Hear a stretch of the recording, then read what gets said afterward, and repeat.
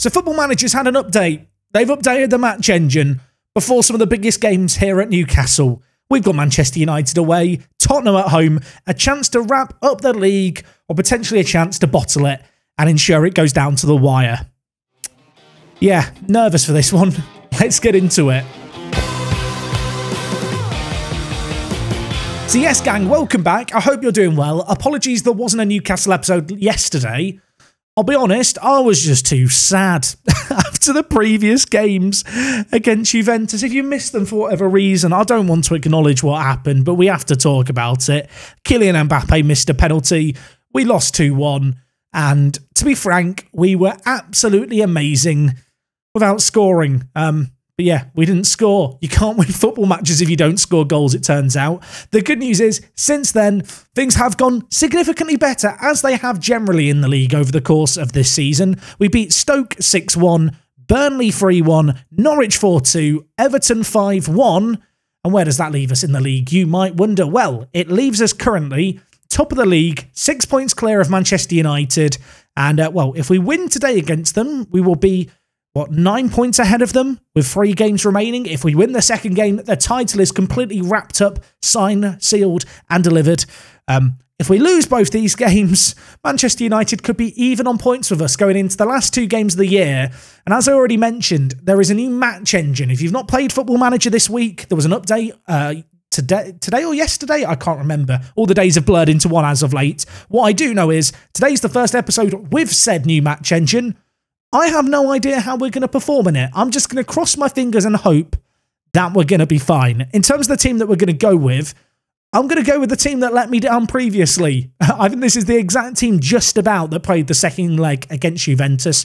Ramsdale in goal, Gvardiol, Tomori and Fofana. Wingbacks in Davies and Livramento. Havertz and Bellingham in the middle. Yusuf Demir with Aguiar and also Mbappe up top. There isn't a temptation, to be honest, to bring in Adeyemi for Aguiar, but I do wonder if we're going to lack the aerial threat then. Of course, corners have been tweaked in the latest match engine update. There's also been some general balance changes. I don't think it's been talked about specifically. I'm wondering how much crosses have changed, really, because crosses have been pretty prevalent so far in FM22's match engine. I think we'll go with Adeyemi and Mbappe today. We'll experiment, go with 2 players with no real aerial ability, and if they fare well, we will conclusively say, even though we can't really prove it, that crossing was changed. So we've won every game since we last did, but of course this is still a mighty big game for us. Manchester United's form in general has been rather good. They're not conceding many. They did get knocked out to Monaco in the Champions League, but besides that, they've strung together a really long unbeaten run in the Premier League. In fact, their last defeat came against us when we beat them 5-1. So, yeah, this is going to be hard at Old Trafford today. And of course, as tends to be the case here against Manchester United, Musiala and Marino both playing against us today. Our former men, we've had a pretty good record against them as of late. Let's see and hope we can keep it going today. 15 minutes gone here. It's been a very close game, but now they've got a corner that we've got to deal with. And they've scored a near post header after they've been changed. Gvozdenovic has scored the goal. I don't recognise that name. That sounds like a regen. He's wearing the number 30 shirt. What a header that is across goal, by the way. That was sensational. I want to find out more about this man. Oh, of course, we've got a tribute masking on. So we know absolutely nothing about him. But he was signed from Partizan for 4.9 million. He's not played much for Manchester United. Of course he's playing today. Of course he scored against me. Thank you, Football Manager. Very cool. Okay, corner of our own. Yusuf Demir whips in. Tomori goes down. Is there going to be a penalty given here? We're going to the VAR screen. I feel like this doesn't happen all that often. So save at the moment. He's going over to the monitor. Is the penalty going to be maintained here? Or is he going to change his mind, the referee? Tomori went down in a heap. But was it a dive? Was he actually shoved? What does the big screen say? Penalty awarded. Breathe a sigh of relief, everyone. They fixed near post corners, apparently, but of course, first game back in the new match engine. 2 highlights resulting from corners. Are we going to score this one? We are. From the penalty spot, Karim Adeyemi tucks it away. Goal number 42 for the season. Of course, he has been kind of sharing minutes with Mbappe as the advance forward for us. Nice to see them play alongside each other today. And nice to see him get on the score sheet as well in a live com.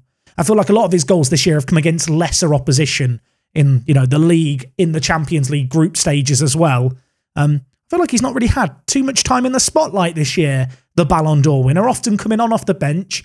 He's had a bit of a say in this game, but at half-time, not a great deal of highlights. It's 1-1. Just encourage the players at half-time. I don't think we need to get too shouty here. We've been a reasonably good match for Manchester United. They've had 2 shots on target. One was that, obviously, header from the corner.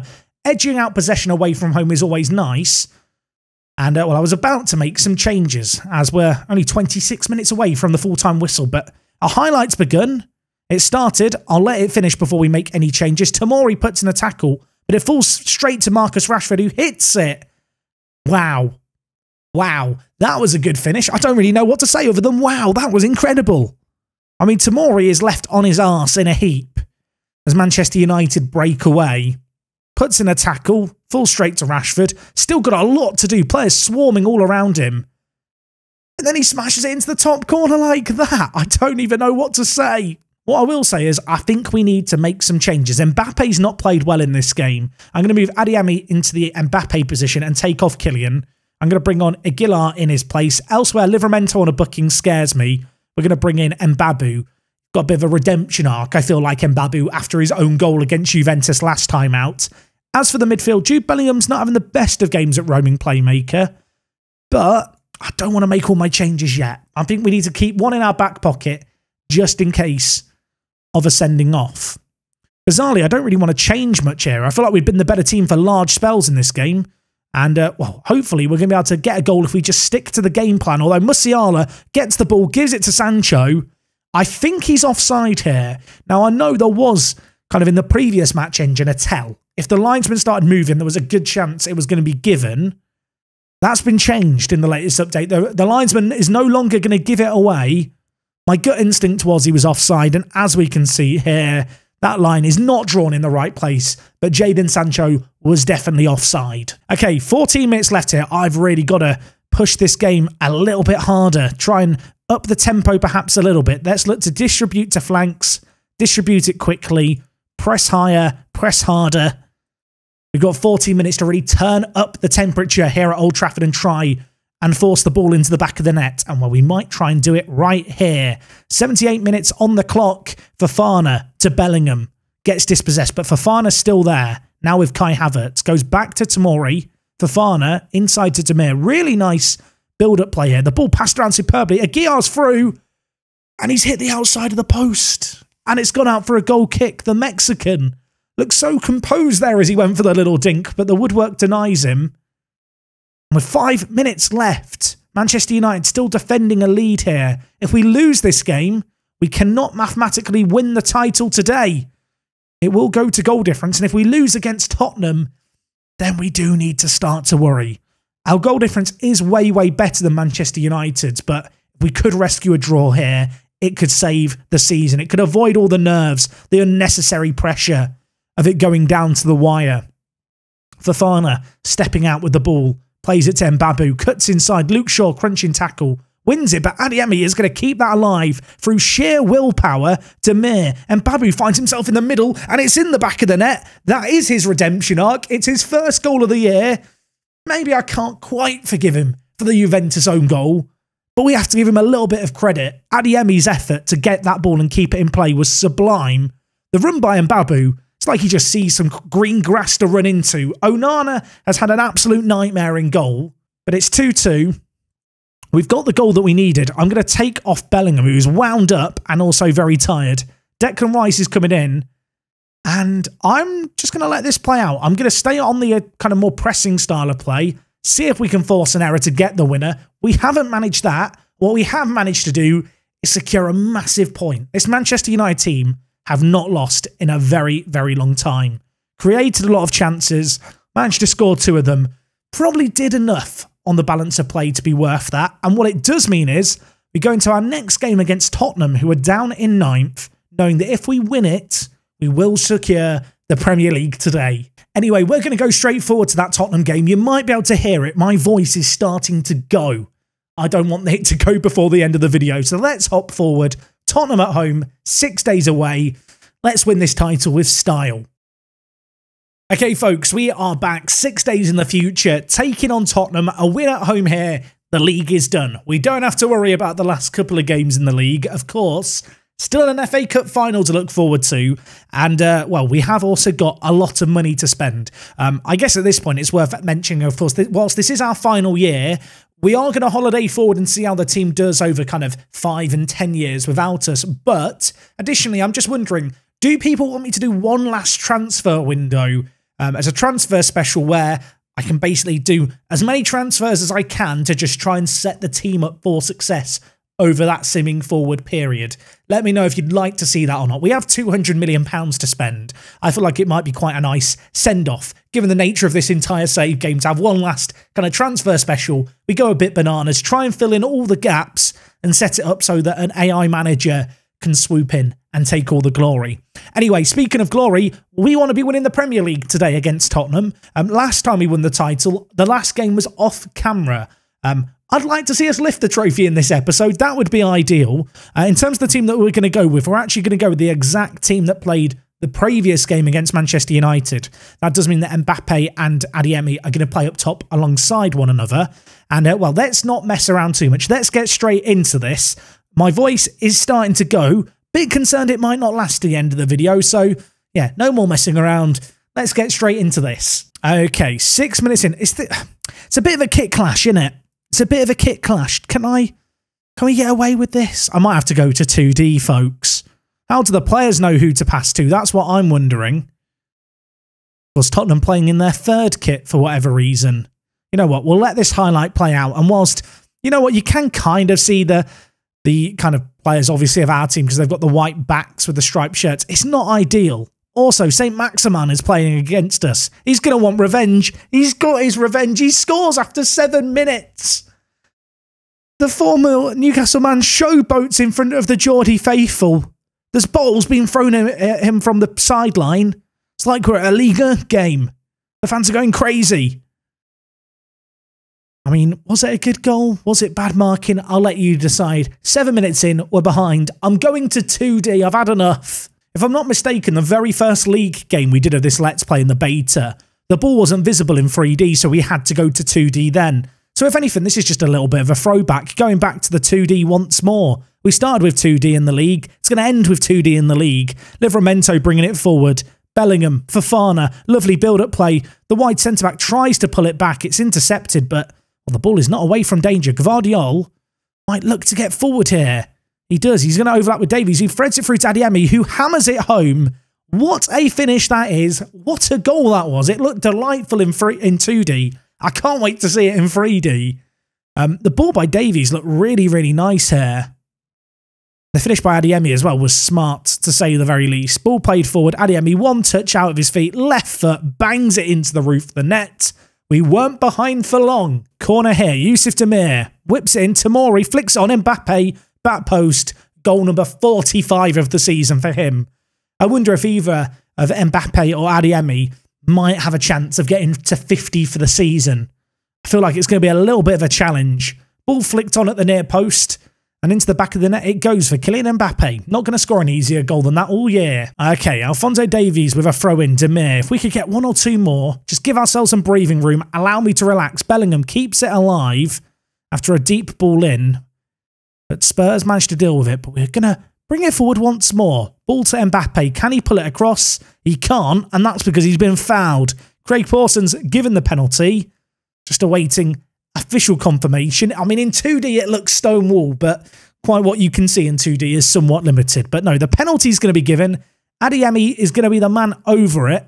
Can he bag his second of the game with 10 minutes left of the first half? He steps up, he hits it, finds the bottom corner. It's 3-1 here, and whilst it's not quite game, set and match, we might be able to start the party. That late equaliser last game for Mbappe has enabled us into this situation where in front of the home fans, we can hopefully see out the Premier League title. By the way, Manchester United playing Brentford away today. Not expecting them to get us a result. Really, we have to do this ourselves. And, well, we've done it ourselves thus far in this game here.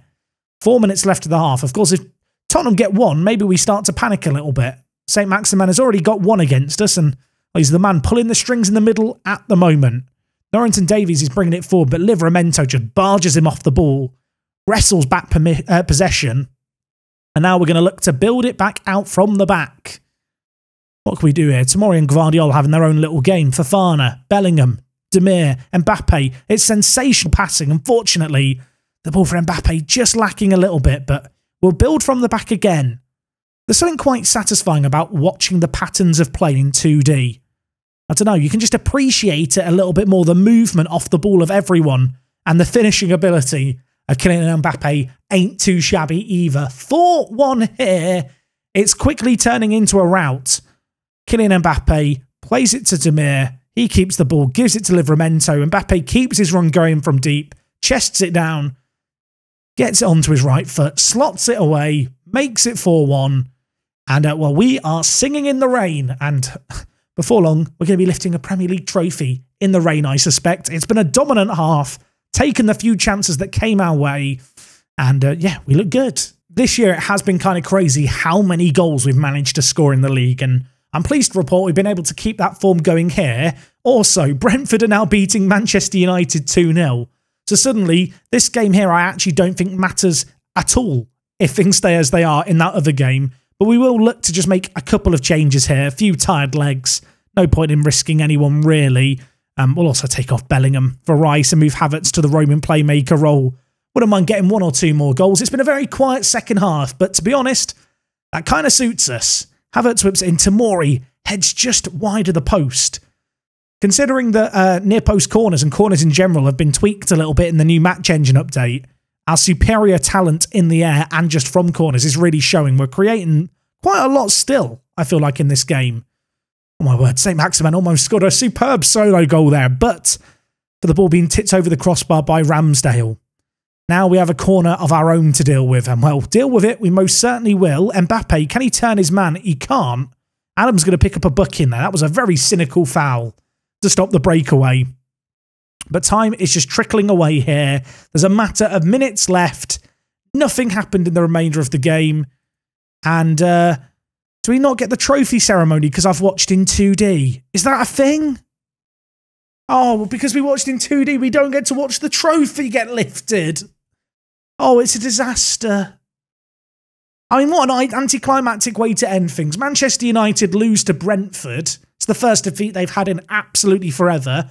We win 4-1. What it does mean is with 2 games left of the year, we cannot be caught. Mbappe gets man of the match. And well, with it, we secure our 2nd successive Premier League title.